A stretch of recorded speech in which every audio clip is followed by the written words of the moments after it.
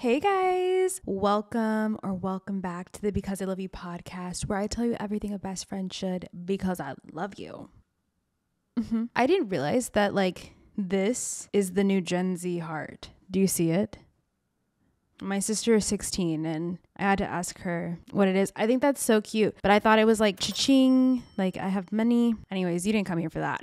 So, hormone disruptors. Okay, let's get into it. You guys seem to really like the wellness content, which I'm so geeked about because I honestly could talk about it forever. My journey with my own wellness and fitness and health has been just honestly like a crazy journey. As a woman, I've realized just how dismissive some caretakers and healthcare professionals can be, and it's really disheartening. I definitely am excited to use my platform to tell you what's worked for me. Of course, I'm not giving you advice, but as a community, talking obviously helps. And anything that I say in this video, run it by your own health professionals, doctors, whoever you're working with. But sometimes it's nice to just hear that there are options. Hormones are obviously a huge thing for women. I think we really need to lean into prioritizing hormone health and hormone balance. It really is so essential to women. We're such fluctuating beings and we're cyclical. Every month we literally have cycles. I don't know why we're not taught how to better care for ourselves. And honestly, TikTok has been amazing for that reason. Shout out TikTok. This is where most of my curiosity began. So in terms of my situation with hormone health, there was a point where I was going to the doctor and I was like, hey, can you guys test my hormones? And it was pretty much dismissed because I'm young and I should be fine. You know, I have zero tolerance for that. I need doctors who are my advocates. And I'm so grateful now that I finally have a team of doctors who they're like, what do you want? What do you want to do? Let's do that. That's how it needs to be. So yeah, I had asked for a hormone panel before and they were basically like, no, you don't need that. But I ended up finding a holistic doctor, a naturopathic doctor. I've talked about this before. This is just alternative medicine. So it's not everybody's cup of tea. With naturopathic practices and holistic practices, they don't look to give you medication. They look to help you heal the root cause of your situation. When you work with a naturopathic doctor, you can expect to be paying a lot of money because it's not covered by insurance. I wonder why that is. And it might take you a while to get to the root cause, but I see it as, okay, I'm finally getting to the root cause to where I won't have to continue getting medication after medication for whatever issue it is. So it is kind of a commitment and it's an investment, but your health, baby, I'll spend the money on my health. Okay. That's the thing about me. If you are feeling anxious, depressed, if you don't have much of a libido, if you're moody, if you're irritable, if your hunger cues are out of control and you can't stop eating, or maybe you can't eat at all, your hormones might be the reason for that. And you are entitled to understanding what's going on with your hormones. No doctor should be withholding your right to information around your body, period. I said, okay, fuck the doctor then. I'm going to a naturopathic doctor. And the first thing they said immediately was, okay, let's get you a hormone test because we want answers. Duh. We did what's called an HU map. And I also took a Dutch test. There's hormones that they test in both of those. And then one of them, I can't remember which one, focuses more on neurotransmitters. So the brain. And both of those tests were very telling. They were just urine samples. And with my hormones at that time, I knew I was in a bad place. But to actually get my test results was, it made sense what I was seeing. Essentially, my hormone test came back. These were her words, not mine. She said, it looks like you are premenopausal. Now, for context, I had just come off this birth control and it was gnarly coming off of that birth control. It fucked me up, okay, for lack of better words. I will never take birth control again. And I'm not advocating for that. You do you, it's your body, but I will never take the pill again. I've said this before. I'm so serious. There's just nothing that would make me do that again because what I had to deal with when I came off of it was just so not worth it. Girl, they had me feeling like I was going crazy. Yeah, my hormone panel came back, it didn't look great. Basically, we came to the conclusion that my body was just trying to regulate after coming off of birth control. Mind you, I was on the pill for a year. I just got on it around my wedding. It really had an impact on me, and it took me probably a year and a half to get back to normal. Now, prior to the pill, listen, my period was very regular. I didn't have issues with my hormones. I felt very energized, like libido great, mood great. Like I felt like a normal person. It wasn't until I came off the pill that I had all these issues. It seemed like, according to the results I had with my hormone panel, that my hormones were like mimicking the pill. Like, oh, aren't we supposed to be not trying to have a baby? So it was giving premenopausal. Like, we shouldn't give this girl a period because she didn't want a period. So like, let's not give it back. That's kind of how I felt. I was like, wait, why are my hormones playing in my face? But the testing, I got answers. Knowledge is power. To have power is to have autonomy over your body. You deserve those answers. Point blank, period. I'm not trying to fucking play blue skidoo with my body. What I was finding with going to the doctor and being like, listen, like I'm a moody bitch. I'm hungry all the time. I literally want to fight my husband right now. Can you help me? Like, why am I going crazy? They're like, well, let's put you on more birth control. No. The fuck? It literally just pisses me off. I'm sorry. Like, I get very, very just triggered by this whole conversation of let's give you more birth control. No, can we fix me? Can we fix it? That meant, this was going to be uncomfortable for me because I didn't go that route. I was like, no, fuck that. I know why. Intuitively, I knew that this was just kind of the bounce back effect of coming off the pill. But in the midst of it, it's like, am I ever going to be normal again? So it's incredibly frustrating. And, I was just dealing with a lot of issues at the time. Anyways, child, we got the results. And from there, we were able to start making changes. I started with my lifestyle. Food was a big part of it. I wasn't going to continue to eat things that just didn't support me, or I was going to eat a lot less of them. So I really changed up how I ate. More whole foods is the bottom line. Stop eating out so much. Period. Drinking, needed to cut back on it. It wasn't helping. Honestly, alcohol was like the worst thing I could put in my body because I don't know what was like how it interacted with me, but during that time, drinking was like war on myself. So I just like couldn't even drink. But anyways, I got a nutritionist at the time and she was a great help in teaching me like how to support my hormones naturally. I realized in that process that I was making a lot of mistakes that I didn't know I was doing. And that's what I really want to get into with you guys today. The things that maybe you shouldn't do as much of if you want to focus on having the balanced hormones. And these are things that don't require medication or anything. So let's get into it. I was accidentally doing things that were disrupting my hormones. So I will say in my case, I think the pill was like obviously the culprit and my body was just trying to regulate, but there were things in my life that I definitely could change to help myself at the time. So one of those things is I had to get back with eating breakfast. I was kind of just like not really into the idea of always having a balanced breakfast, but think about it. I mean, the way that you start your day is how your day is going to go. In terms of building my breakfast, it had about 30 grams of protein. That's what my nutritionist recommended for me. I also had some berries in the morning, and that was kind of like the boxes I needed to check. It really wasn't that complicated. Just try to get some berries in. We chose berries because we were also focusing on insulin and blood sugar, and berries just like don't spike your blood sugar a lot at all. They're great for you. Antioxidants, all that stuff. So I would have berries, and then I would have 30 grams of protein in some form or fashion. And I would try to do that through whole food options. So eggs were my thing at the time. I don't eat eggs anymore because I found out they make me constipated. Now I just do like this Trader Joe's chicken sausage patty thing. It has very simple ingredients and no like weird shit in it. And 3 of those patties are like all I need for protein. So I have that with some fruit every morning, and that's my thing that I do now. But at the time when I first started, I would do like 3 eggs in the morning. That worked out great. But you're getting your healthy fats in, you're getting protein, and you need all of those things, especially to have healthy hormones. But protein is very essential with hormones. So at that time, I was definitely a stickler. And this was from my nutritionist, her advice. I was a stickler about getting like 100 grams of protein a day minimum, because most women don't even get close to that, maybe more like 60 grams. But in order to have balanced hormones and support your energy levels, she was very adamant that I at least got 100. So I focused on that, and it definitely made a difference in terms of just like how I felt energetically. But I didn't realize that for me, like having a carby breakfast or having sugar in the morning or like a sugary drink, a coffee drink or whatever, that was literally like the worst thing I could do for myself, because one, you're just spiking your blood sugar. And when you spike your blood sugar,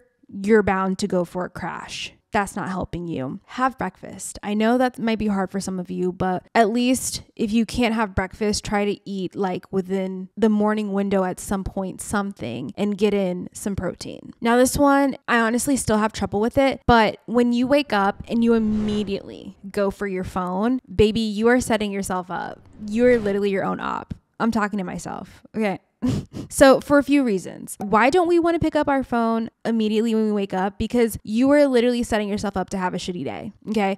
Reason number one, if you pick up your phone and let's say you do see like a pretty shitty video on TikTok, maybe you see some racist Karen like going off in Costco. Okay, that's going to piss me off. So now I'm in a bad mood. Okay, don't do that. Why don't you have a good morning? Okay. Now, the other thing that's more like just science is you're opening your eyes and immediately putting artificial blue light in your face. Absolutely not. That's just not, it's not good. The blue light first thing in the morning is said to tie to just immediately raising your cortisol levels. And if you don't know what cortisol is, that's your stress hormone. We want to keep cortisol down, especially if we're talking hormone balance. Cortisol is not our bestie. We want to keep that managed. So immediately shoving a bright ass phone in your face, even if the brightness is down, it's not what you want. The first thing your eyeballs should be seeing is the sun. Get up, go outside, let your eyeballs get a little bit of sunlight, even if it's cloudy, because we have what's called a circadian rhythm. Your circadian rhythm is kind of in charge of like your sleep, when you should be awake, when you should be tired. A lot of you can't sleep properly because you can't get off your damn phone.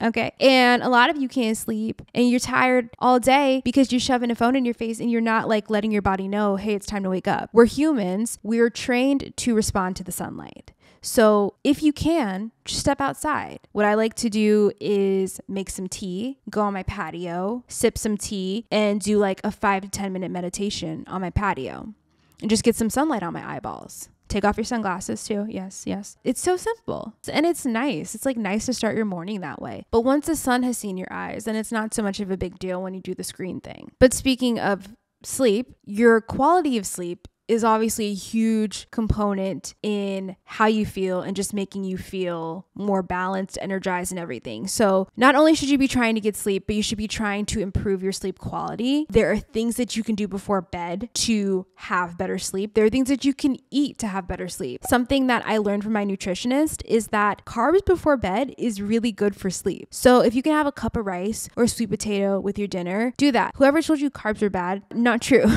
Eat carbs. Please eat carbs. They're good carbs, right? I'm not saying go have like a bunch of sugar before bed. That's probably not going to help you out, but apparently your sleep is better and I found it to work for me. So I don't know, just maybe try it out. Add a cup of rice to your dinner. So a lot of you guys like to work out and I highly recommend, especially when you're trying to heal and balance your hormones, moving your body is so essential. So I love working out, but something that I was making the mistake with was the high intensity workouts just all month. I said earlier, we are cyclical beings, meaning every week as a woman is different. So you have your follicular phase, follicular, then you have ovulation, then you have luteal, then you have menstrual. Okay, follicular, we're feeling fantastic, ready to rock. If you want to do a high intensity workout, do that. If you want to burpee your way around the world, do that. That's the week to do it. Okay, then when we get into ovulation, still it's a vibe. If you have the energy, go with it. But when you start getting to the luteal phase, now just pay attention to your body. How are you feeling? A lot of us start PMSing around this time and we become a different person. We're a little sleepy, maybe a little tired. Everyone's different. But for me, my energy level usually tanks. I'm not burping my way around the world. No. In general, I prefer slow and controlled workouts. I've just found my physique really responds to that. I can actually see like the changes in my body when I'm not doing high intensity workouts because I'm not as inflamed. Again, the high intensity workouts go back to cortisol. So if you're doing a high intensity workout around your period or even your luteal phase, it might stress your body out. So there's something called cycle syncing that you might have seen where people will eat certain foods and do certain workouts depending on the week of their cycle. Highly recommend looking into that. It'll just make you feel better. You won't feel like shit all the time. And especially if you are having hormone issues, you will feel such a difference if you start changing your workouts to match your cycle. You don't want to stress yourself out. You don't want to like do a workout and have no energy for the rest of the day. You can still lift weights. You can still do those things, but you can do them at a slow, controlled pace where you're not like hurting yourself. Okay. So low intensity workouts or just slow and controlled workouts, it'll do you wonders. Caffeine on an empty stomach, we can't do it anymore. I mean, I honestly love doing caffeine on an empty stomach. I'm not even gonna lie to you because I feel like so stressed out and I feel like I can conquer the world, but it's like stressed out in a good way. But no, you shouldn't be doing that. Again, going back to like the breakfast thing, you need to have food with your caffeine. Just period. One, you know, sometimes when you have caffeine on an empty stomach, you're not even hungry because your stress hormones go up, because your cortisol goes up. So you still need to eat, but some people don't want to have food with their caffeine and say, I just don't like breakfast. Well, if you would stop having caffeine on an empty stomach, you might actually feel hungry. Maybe. More importantly, caffeine on an empty stomach is not supporting your hormones. Not at all. You can have caffeine in moderation, but if you're trying to balance your hormones, maybe reconsider. So this one, you guys are probably going to get mad about this one, but like if you're serious about your hormones, like it is what it is. Listen, I love a fizzy drink. That's what I call sodas. I love it. But if you're doing all these artificial sweeteners and chemicals, you think that's good for your hormones? It's not. It's not. Even if it's not sugar. Yes. Can you pronounce every ingredient in what you're eating? If the answer is no, it's probably not going to be supporting your hormones. You're probably putting something weird in your body. Less is more. When I say less is more, I just mean less complicated ingredients. Can you pronounce what you're eating? Probably a good sign. Go with those things. Go with those foods. And naturally, you'll kind of find out you got to stick to whole foods. You'll feel better with whole foods. But I've just found, yeah, when you're putting all this weird shit in your body that you don't even understand what you're eating or drinking, you can't pronounce the ingredients, you might feel a little off still. It's really about making choices that are going to get you to where you want to be quicker. You can obviously support your hormones by having the things you want. It just might take you a longer time to heal and balance. So my thing is, if you could just get there quicker, like why not cut that shit out? There are other things you can have that are yummy. Seriously. All right. This one's tough, especially when you feel like shit and your hormones are just not the vibe. But if you have a negative mindset, I just saw a video about this. The person said you can negatively think yourself into a hormone imbalance. And I could not agree with that more, especially for myself. That was so true. I just got more and more frustrated with where I was and less optimistic. And in turn, I found myself spiraling into an even more negative mindset every single day. Every day. Your mind and your body and your spirit are all one thing. That's why it's mind, body, spirit, whatever. It supports each other. So if you have bad ideas and thoughts going on up here, it's going to reflect in your body. It's going to reflect in your habits. Get your mind right. How do I get my mind right, Bria? Well, if I knew the secret sauce to that, well, I probably wouldn't have a YouTube channel. But I can tell you a few things that might help you out. Seek help. Seek a professional. I'm just going to keep it real with you. Therapy is amazing. Once you find the right therapist, it's incredible. Start there, okay? Like I said, I think the mind, body, and spirit are very intertwined when it comes to our health. And sometimes a hormone imbalance could be a reflection of emotional distress, mental distress. Maybe you do need to clear what's going on up here. You need to talk something out with a professional. Maybe you need to journal. You need to get things out of your head. You need to get it on paper. Maybe you need to talk to your friends more, communicate, be honest, use your voice a little bit more, speak up for yourself, stand on business. There are things you need to do to protect your health on all levels, mental, physical, emotional, spiritual, all of it.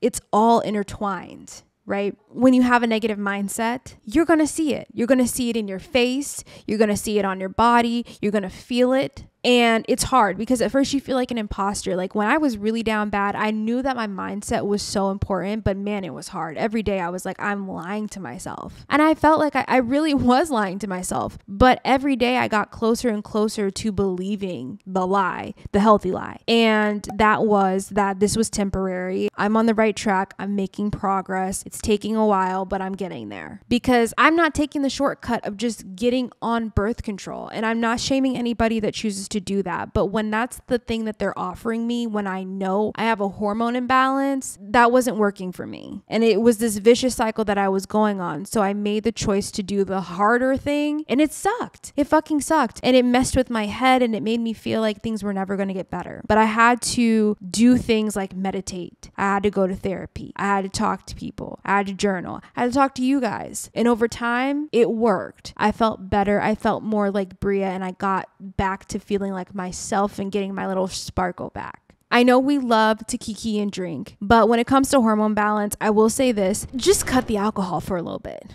Just cut it. Alcohol is doing not a goddamn thing for you. There is no health benefit to alcohol. I'm sorry to tell you. Yes, it can be fun sometimes, but you know what? There are just other ways to have fun, truly. And I'm a huge proponent of just encouraging people to find alternative ways of having fun or just being present in the moment. I definitely am down for a drink here and there, don't get me wrong. But when you're trying to heal your body, alcohol is not doing a damn thing for you. Not one thing. So get your health back on track, and you know, the alcohol will be there. It'll be there. I'm not saying give it up. I'm just saying it ain't helping. And it's hard because I know we want to drink, we want to go out. Nobody likes being the sober one, but this is a great time to really lean into sobriety and mocktails and everything. It's all the rage. All the cool kids are doing it. And honestly, like speaking from my experience, no one should really care if you're drinking or not. If your friends are like, oh, you're being like, get new friends. Are we five? Not five. Are we like 15? Okay, stop. Grow up. Have some orange juice. You can still have fun without alcohol. Honestly. And I figured that out for myself finally. There were times where I was like, oh my God, I don't want to be the only one sober. Like, I get it. But the feeling of waking up and being productive the next day, it's unmatched. For me, when my hormones were really bad, like I had a really bad response to alcohol. It was like my body knew, like, girl, what are you doing right now? I would be so depressed the next day. The anxiety was like off the charts. And I was already anxious, like without alcohol. So like, why would it help? You know? I mean, I guess some people are less anxious with alcohol, but like when your hormones are fucked up, like I don't know, drinking put me in such a bad situation for like the next 3 days. Even if I only had like 2 drinks, I would feel anxiety off the charts for 3 days after that because my hormones were just a wreck. So just give it up. But anyways, guys, these were the main things that were my hormone disruptors that I was doing, like unintentionally disrupting hormone balance in my own life because I really just didn't know that they had such an impact. In my opinion, these are just like little small tweaks that you can make that will make a huge difference while you're on your journey to hormone balance. And one thing I will never gatekeep with you guys is anything health related, because I kid you not, and I'm not saying this like to be any kind of way, but to go to a naturopathic doctor, I spent monties. So I'm hoping that the money I spent can work for all of us. I just know it's not realistic for everybody to be able to afford the right kind of healthcare where you're actually getting health care and they care about you. It's unfortunately just not how things are today. But any information I get, I'm gonna tell y'all what my naturopathic doctor said. Those visits, you guys, they're like $300 a visit. I mean, it's so sad, but like insurance won't cover them. And it makes you wonder, like, why won't insurance cover naturopathic visits? They really don't want you to get answers. They want to keep you in this little cycle. They want big pharma needs ya. But listen, I'm a fight back. Okay, I'm gonna give you guys the tea, and I really recommend like us leaning into a community when it comes to our health, especially if you are a woman and you have hormones. We need to be leaning on each other.